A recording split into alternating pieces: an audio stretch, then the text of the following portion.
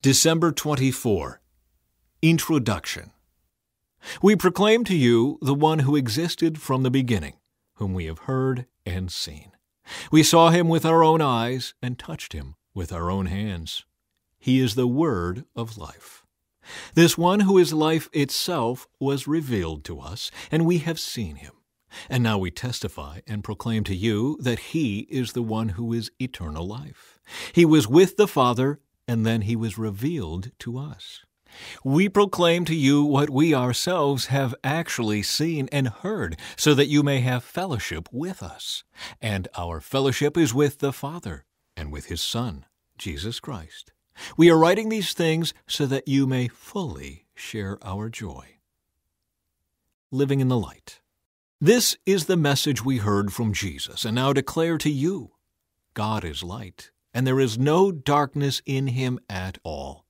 So we are lying if we say we have fellowship with God, but go on living in spiritual darkness. We are not practicing the truth.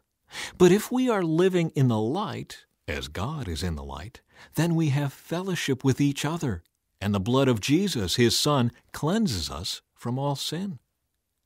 If we claim we have no sin, we are only fooling ourselves and not living in the truth. But if we confess our sins to him, he is faithful and just to forgive us our sins and to cleanse us from all wickedness.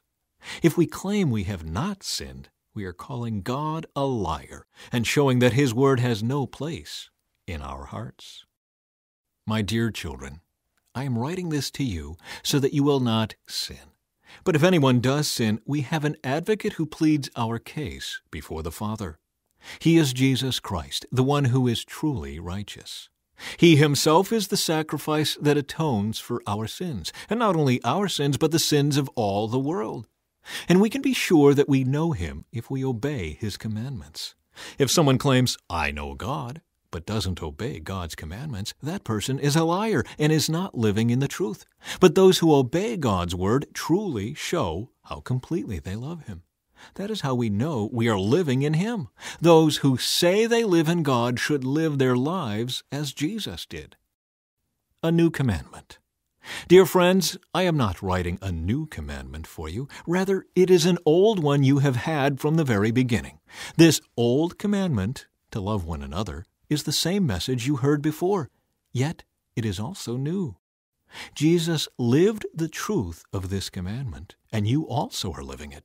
For the darkness is disappearing, and the true light is already shining. If anyone claims, I am living in the light, but hates a Christian brother or sister, that person is still living in darkness. Anyone who loves another brother or sister is living in the light, and does not cause others to stumble. But anyone who hates another brother or sister is still living and walking in darkness. Such a person does not know the way to go, having been blinded by the darkness. I am writing to you who are God's children, because your sins have been forgiven through Jesus. I am writing to you who are mature in the faith, because you know Christ, who existed from the beginning. I am writing to you who are young in the faith, because you have won your battle with the evil one. I have written to you who are God's children, because you know the Father. I have written to you who are mature in the faith, because you know Christ, who existed from the beginning.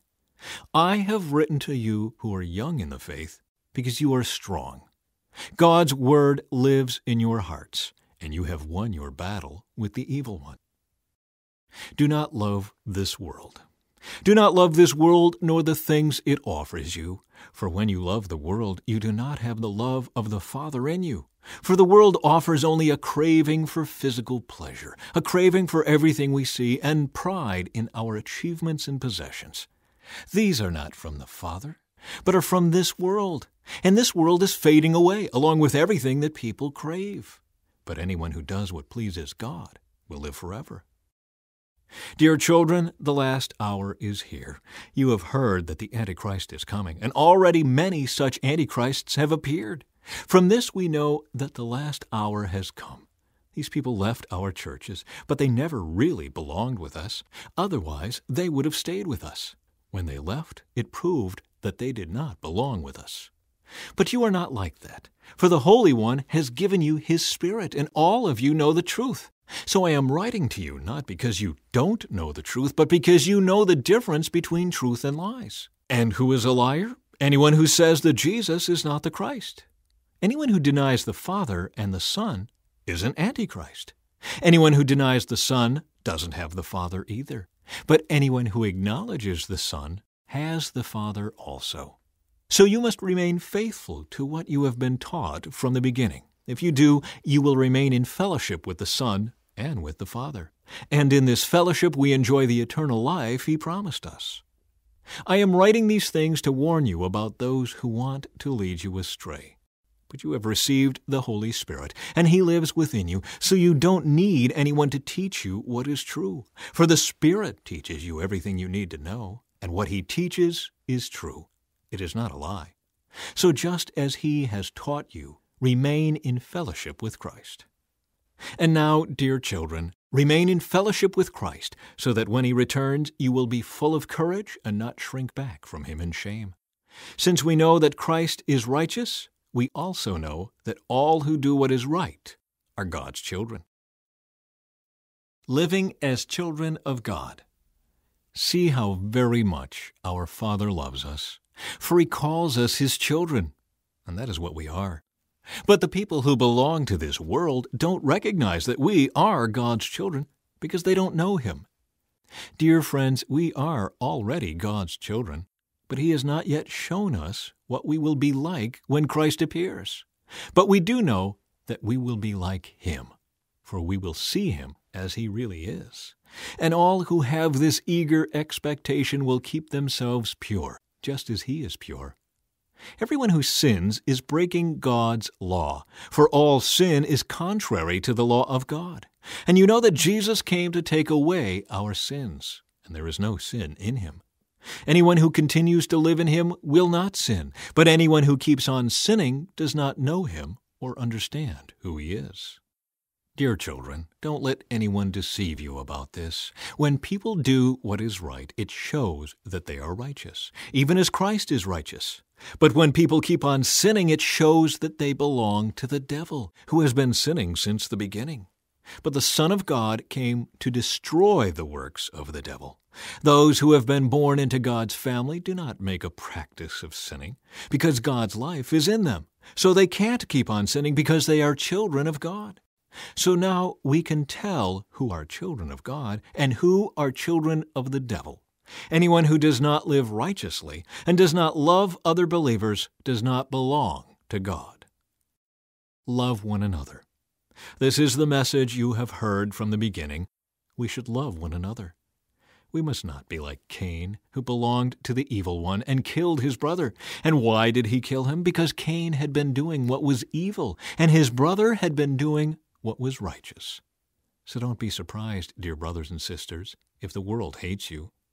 If we love our Christian brothers and sisters, it proves that we have passed from death to life. But a person who has no love is still dead. Anyone who hates another brother or sister is really a murderer at heart. And you know that murderers don't have eternal life within them. We know what real love is because Jesus gave up His life for us. So we also ought to give up our lives for our brothers and sisters. If someone has enough money to live well and sees a brother or sister in need but shows no compassion, how can God's love be in that person? Dear children, let's not merely say that we love each other. Let us show the truth by our actions. Our actions will show that we belong to the truth, so we will be confident when we stand before God. Even if we feel guilty, God is greater than our feelings, and He knows everything.